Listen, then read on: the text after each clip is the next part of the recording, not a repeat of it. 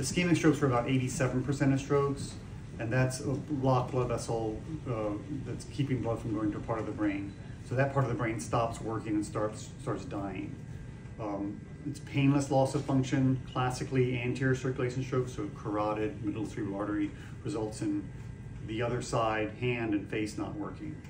It's a medical emergency. People need urgent treatment for airway, breathing, circulation, blood pressure control, and if they're eligible, receiving IV blood thinning medicine to dissolve the clot.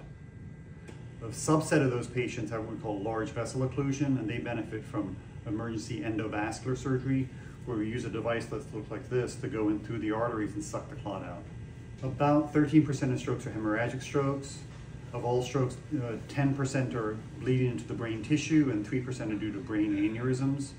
Bleeding the brain tissue is very painful, sudden severe headache, and then loss of neurologic function, typically hand and face that doesn't work anymore. Blood pressure control is very important for the intraparenchymal hemorrhages, the hemorrhagic strokes that are due to bleeding of the brain tissue, reversal of anticoagulopathy, and then working up for any other structural cause. The 3% of strokes that are due to brain aneurysms cause subarachnoid hemorrhage, and that's classically the worst headache of your life.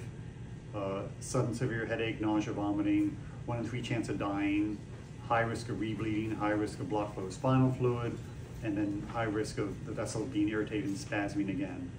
All these are medical emergencies that require urgent treatment. TIA is a clinical diagnosis. It stands for Transient Ischemic Attack. So that's an episode where the brain isn't working, but people recover. So it's a neurologic deficit that lasts less than 24 hours.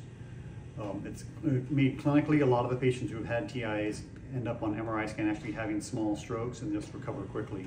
But it's a warning sign for a full-blown stroke to occur.